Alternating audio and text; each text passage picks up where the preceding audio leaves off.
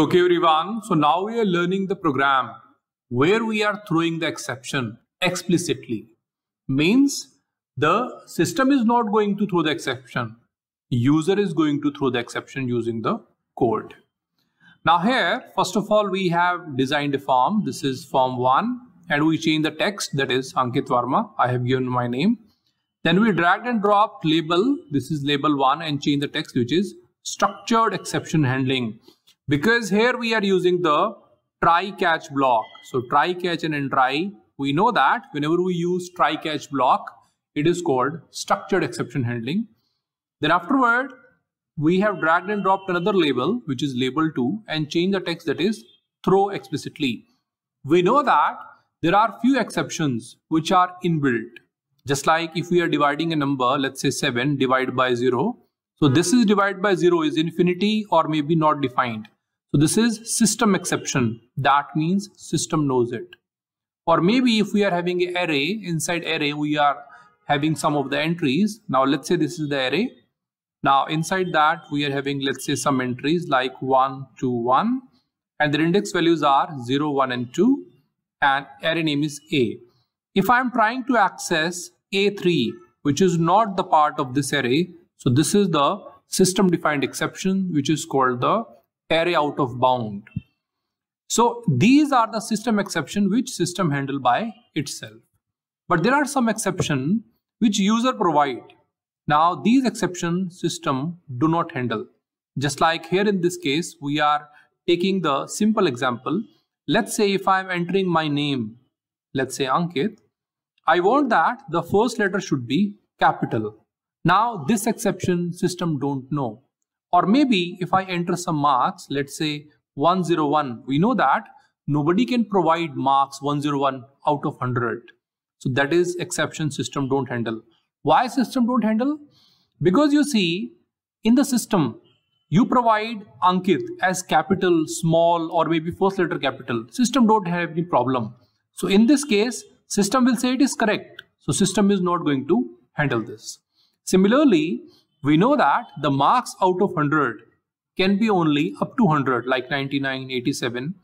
But here 101, we know that this is a problem, but system says you even enter 1000, 2000, 5000. System don't have the problem. So such exceptions we have to throw explicitly. So here we use the keyword which is called throw. So here we are learning that exception which is throwing explicitly, means system will not throw it, we have to throw.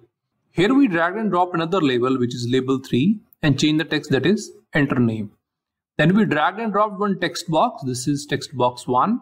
Here user will going to provide the input.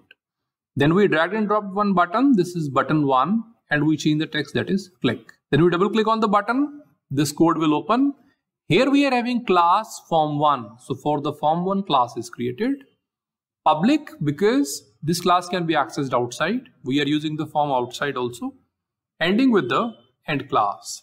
Now inside that we are having the code of button. This is sub. Sub means no return type. Button underscore click. This is the name of procedure. Here we are passing two parameters.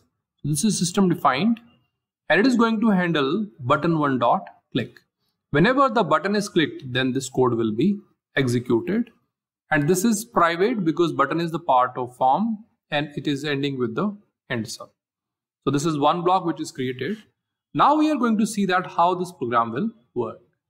First of all, we are assuming that here we are providing the normal input. Let's say we are providing here capital A, then NKIT. I have given my first name and the first letter is the capital. We know that in this program, we are going to check whether first letter is capital or not. If it is capital, then no problem. If it is not capital, then throw the exception. So our first input is capital A and KIT. Then afterward, we click on the button. So button code will execute. Here the first line is comment. Program of throw exception explicitly by Ankit Verma. This is the simply comment. Compiler will not read that. Then afterward, dim A, B as string. So here we have taken two variables. One is A and second one is B. So two variables are taken. A is equal to text box 1 dot text. So from text box 1, the text which we have entered, we know that text we have entered is capital A, then NKIT. This is the text. It is stored to variable A. B is equal to A dot chars at 0. We know that whenever we are storing any string, here they are stored like now 0, 1, 2, 3 and 4, then afterward null. So here 0th index character, and we know that 0th index character is nothing but A. So this A we have taken and we stored it to the B. So here this A is stored to the B. A dot character at 0th place, 0th index. Now afterward we are having the try catch block. So this is the try block and this is the catch block. Catch block will only work when there is some kind of exception encounter. We know that system is not going to handle the exception. So here we have to throw the exception, because for the system, small a, capital A, all are same. They are correct for the system. But for our program, we want to make that if the first letter is not capital, then we should throw the exception. So here we are saying that if ASCII value of B means this A, B is the variable where we are storing this A. So ASCII value of B, that means this A is less than 65, or ASCII value of B variable is greater than 90. We should know that 65 to 90, that is the range of capital A to Z. So if our letter is not falling between A to Z, in that case we are going to throw. But here our letter is capital A, so already it is not following the condition. That's why if part will not work, and if afterward we are going to the message box A. So whatever in the A, we know that in the A we are having capital A and KIT, so this will be displayed.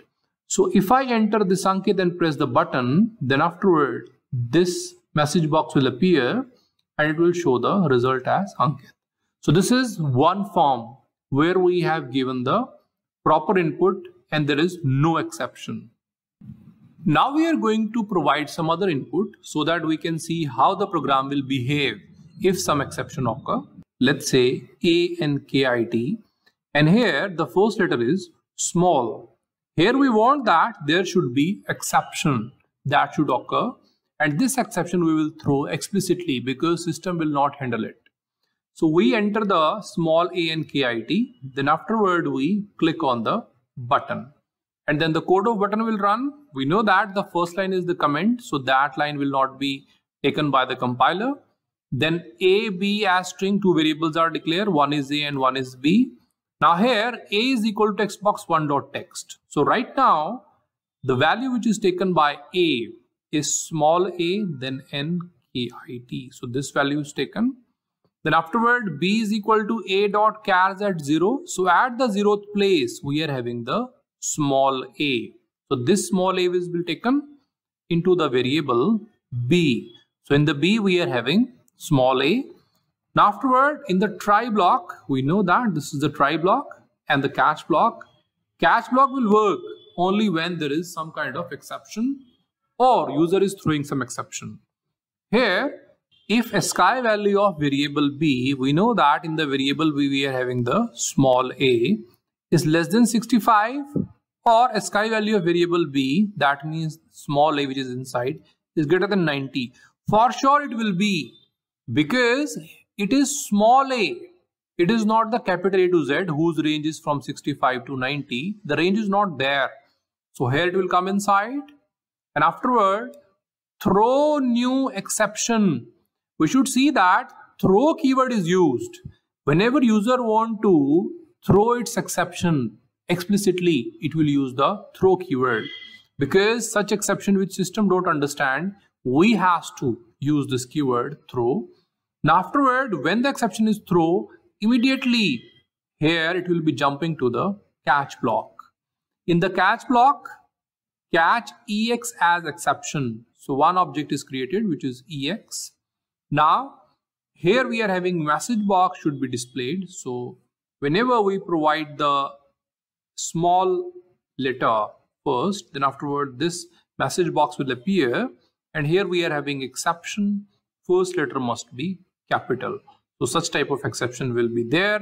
And here in that case, message box will not appear, because once the exception is thrown, then it will be coming here and the program will not go back. So here, this is how we can throw the exception explicitly. The system is not understanding few exceptions, just like the marks more than 100. For the system, you can enter any marks, or maybe small letter, capital letter. For the system, you can take any letter. But let's suppose in your ID card, you need all the letters capital, or maybe you have the program where marks should be less than 100. So here, user understand that this is exception, but system don't. So in such cases, user has to throw the exception explicitly. So here we have thrown the exception explicitly using the throw keyword. So that is all about the exception handling using the throw keyword.